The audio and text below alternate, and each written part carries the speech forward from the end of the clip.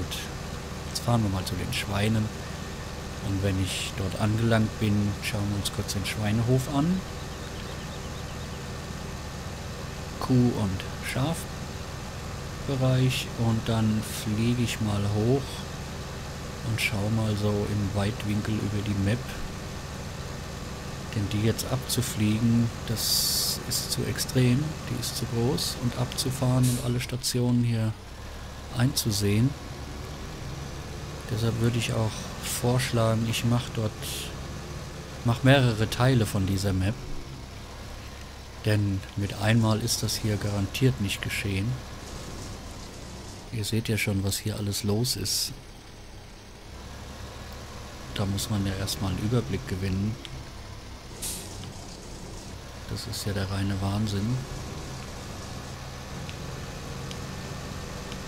Ölmühle. Ach, hier schön. Schöner Teich, schönes Wasser.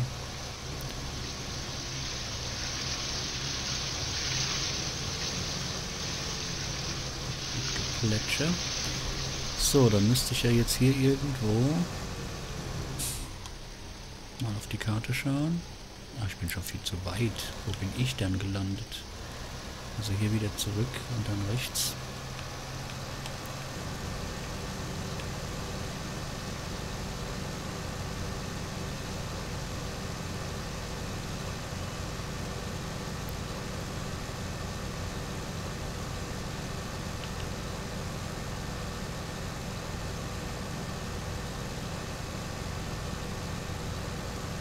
Hier geht's rein. Okay.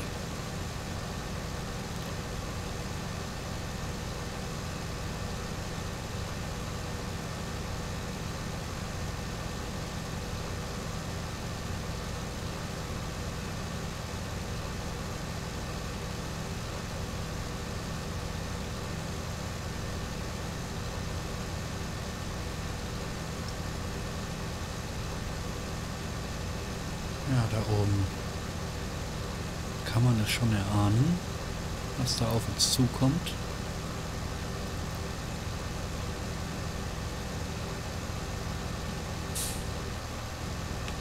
Auch wieder mit Einfahrt.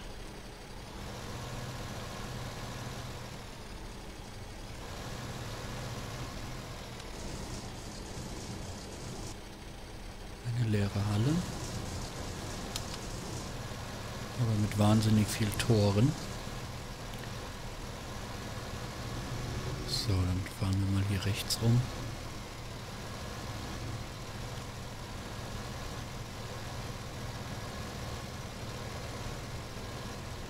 Ich steig mal aus, das laufe ich mal ab. Also hier die ganzen wahnsinnigen Riesenstallungen. Überall mit Informationstafeln. Ein Rübenschneider, Mischstation, Zuckerrüben, okay. Hier ist eine Lagerstelle, okay. Das ist für Biodiesel. Diese dreifach Tanks, dort kann man auch einlagern. Da laufen schon die Schweinchen. Und hier ist auch ein Knopf für Licht. Aha, kann man Licht an und ausmachen da oben. Und die Tür auf und zu mit O, aber das ist ja jetzt eine Doppelbelegung. Das wird wahrscheinlich, da sie ja automatisch funktionieren, noch von diesem anderen Mod herrühren, dieser Door Trigger. Quick, quick.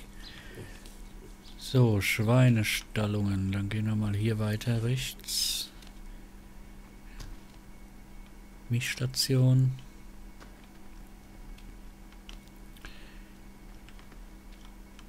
Input, Output. Fermenting, Silo, Häckselgut, Silage. Das kann man hier alles einlagern. Und dann wird es wohl fermentiert. Und hier kann man unseren Mist oder Gülle, Mist eher abholen.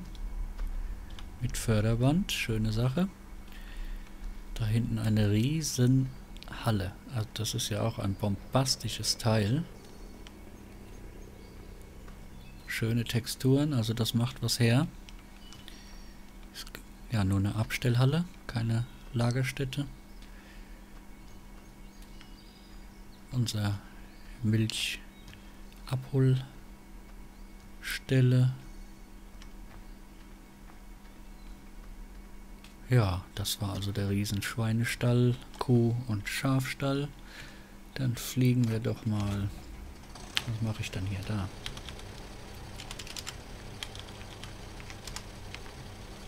In die Lüfte. Und zwar waren wir hier. Und schauen uns jetzt mal die Map kurz von oben an.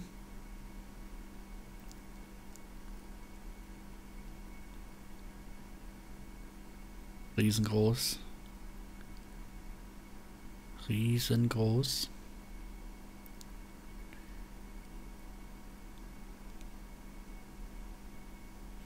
So, die Höhe langt.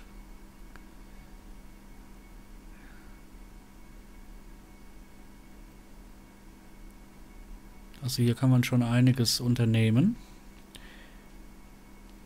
Da sind ein paar Wellen im Boden vor uns.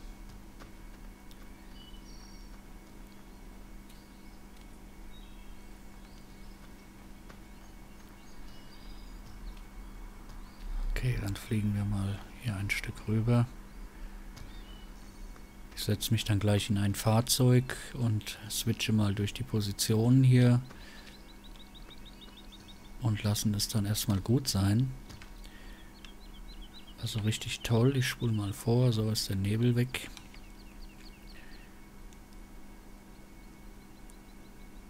Ja, schöne Felder, absolut. Dann mal hinein ins Vergnügen und wir schauen mal durch. Da oben waren wir jetzt. Dann schauen wir mal hier vorbei. Das war die Waschanlage. Und dann gehen wir mal hier oben hin.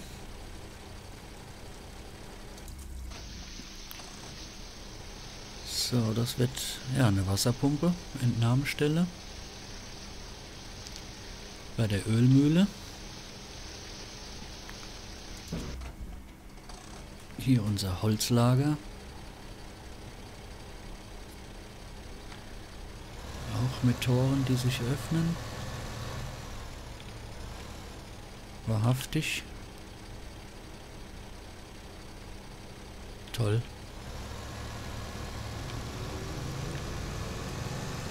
Okay, hier zum Holzverkauf mit Schranken. Dann fliegen wir mal hier hin.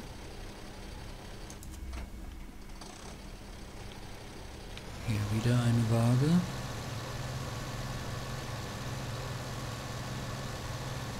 Getreide. Hier können wir also Getreide verkaufen, okay. Und hier oben, was ist hier Riesiges? Gerade mal auf der Minimap schauen. Die habe ich ausgemacht, so. Ah, die Raps AG. Da sind wir jetzt.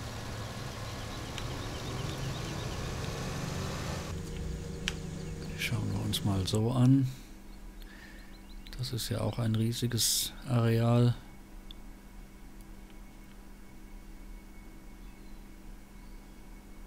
Wahnsinn.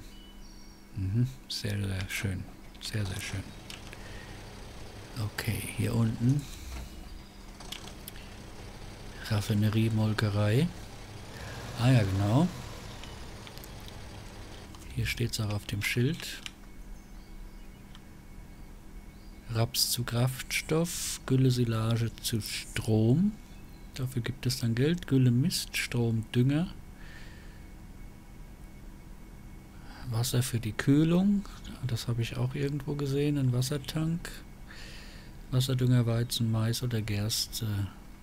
Oder Saatgut. So. Schauen wir mal hier rein. Die Raffinerie. Da links bekommen wir schon die ganzen Anzeigen, was hier also alles verbaut ist.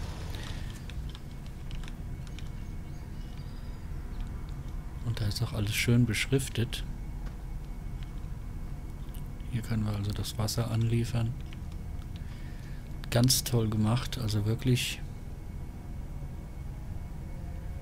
ist ja fast doch schon für Kinder wieder geeignet, da das alles schön beschriftet ist. Und wenn die lieben Eltern dann die ganzen Funktionen noch erklären, dann hat das Ganze hier auch einen richtig großen Sinn, Lernfaktor und Spielfaktor für die Kids.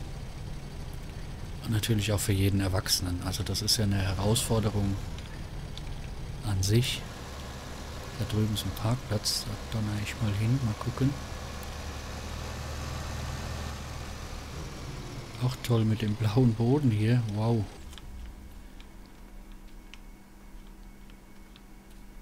Das sind wohl Prototypen, keine Ahnung, wo ich hier gelandet bin. Das sieht aber fast... Ach ja, doch. Das ist wohl hier eine Molkerei. Aha. Ich dachte, das wären Prototypen von der Raffinerie. Okay, fahren wir weiter und zwar mal hier zu dem Häuschen. Dahin. Ach, das ist eine Halle. Okay, dann schauen wir hier mal rein. Und wir sind jetzt hier Wolle, also hier für die Schafe. Gut, dann fliegen wir mal weiter zum Edeka. Der sollte sich dann hier befinden.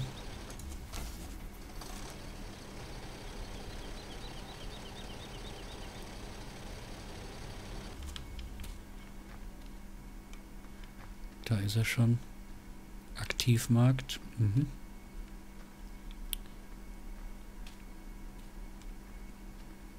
Ah ja, hier können wir also anliefern. Ebenfalls wieder mit Waage versehen. Das ist also eine größere Aktion. Es hat eine Funktion mit dieser Waage. Die ist nicht einfach nur so da. Gut, schauen wir hier unten nochmal rein. Biomasseheizwerk.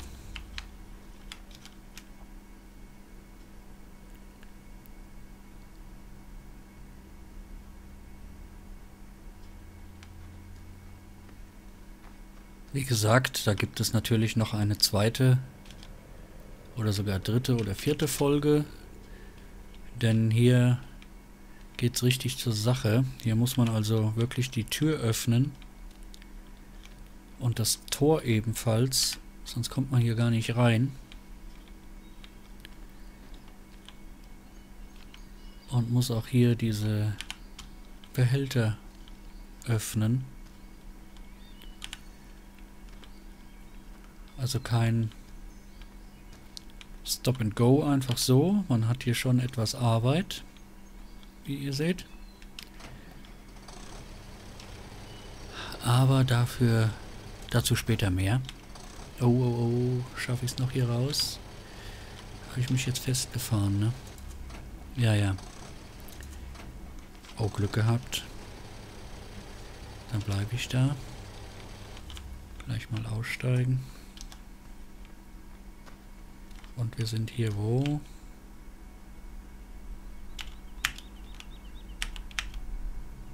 Am Landhandel. Gut. Und jetzt nochmal zum Schlachter. Logistik GmbH spare ich mir, Getreide AG spare ich mir jetzt nur nochmal zum Schlachter da hoch. Und beim nächsten Mal, ist das der Schlachter? Ja, hier soll also auch der Schlachter sein. Uiuiui, da haben sie aber eine Scherbel. Ah, hier hinter dem Shop ist also der Schlachter.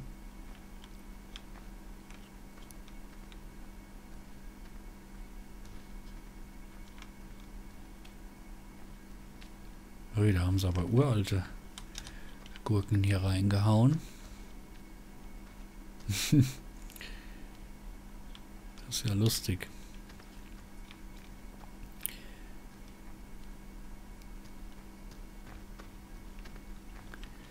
So, dann würde ich sagen, ich fliege mal wieder zurück auf meinen Hof.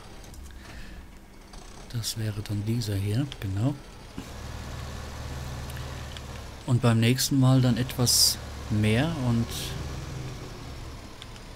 detailreicher. Denn wie ihr seht, hier gibt es einige Sachen wieder, was man hier alles machen muss. Es ist nicht einfach nur mal abladen und dann verkaufen und das war's. Also ihr könnt hier Sachen einem Prozess zuführen, der dann entweder veredelt wird, raffiniert oder ja, Zucker, Mehl, Brot, Fleisch etc. Also all solche Sachen werden hier verarbeitet und es handelt sich also nicht nur um mal etwas Landwirtschaft so im weitesten Sinne. Wie ihr hier sehen könnt, Treibstoff, Klee, Lime. Das sind also 3 Sachen, die hinzugekommen sind. Hier vorne steht noch nichts. Schafe, Hühner, Kühe und ja, immer noch keine Schweine, warum auch immer. Das weiß ich nicht. Was gibt es noch Erwähnenswertes? Ja, Fahrzeuge haben wir gesehen. Genau, die habe ich alle durchgeswitcht. Die Map haben wir gesehen. Ja, beim nächsten Mal, wie gesagt, etwas mehr ins Detail. Und auch mal was bearbeiten hier. Etwas verkaufen oder liefern, wie Biodieselherstellung, also mal Raps liefern, um dann Biodiesel abzuholen und einzulagern. Mal so eine Aktion durchführen. Und dann Schritt für Schritt mal rantasten an diesen ganzen großen, wahnsinnigen Bau, der hier stattgefunden hat. Und es werden natürlich auch noch viel mehr interessante Funktionen und Features hier Einzug haben in diese Map. Gut, so viel dazu. Ich werde mich jetzt verabschieden und wünsche euch viel Spaß auf dieser Map und am Testen und Herausfinden und an den ganzen Überraschungen, die euch noch erwarten. Ja, bis dahin auf der Map Grazyland, euer Graf D. Ciao, ciao.